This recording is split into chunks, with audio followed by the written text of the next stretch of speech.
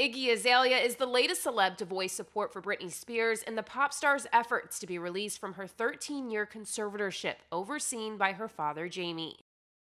In 2015, Brit and the rapper collaborated on Pretty Girls, even performing the song at the Billboard Music Awards that year. Well, in a tweet on Wednesday, June 30th, Iggy described her own first-hand experience of the same alleged behavior Britney discussed in a court hearing on June 23rd, writing, "She is not exaggerating or lying. I saw her restricted from even the most bizarre and trivial things, like how many sodas she was allowed to drink." She continued, "Her father conveniently waited until literally moments before our BBMA's performance when I was backstage in the dressing room and told me if I did not sign an NDA, he would not allow me on stage. The way he went about getting me to sign a contract sounded similar to the tactics Britney spoke about last week in regards to her Las Vegas show." In Britney's explosive testimony, the 39-year-old claimed that after declining to perform at her planned Las Vegas residency, her dad was, quote, all for her being put on the mood-stabilizing drug lithium. She also said she hasn't been allowed to remove an IUD despite wanting to have more children. Iggy ended her statement adding, "Jamie Spears has a habit of making people sign documents while under duress, it seems, and Britney Spears should not be forced to coexist with that man when she's made it clear it is negatively impacting her mental health.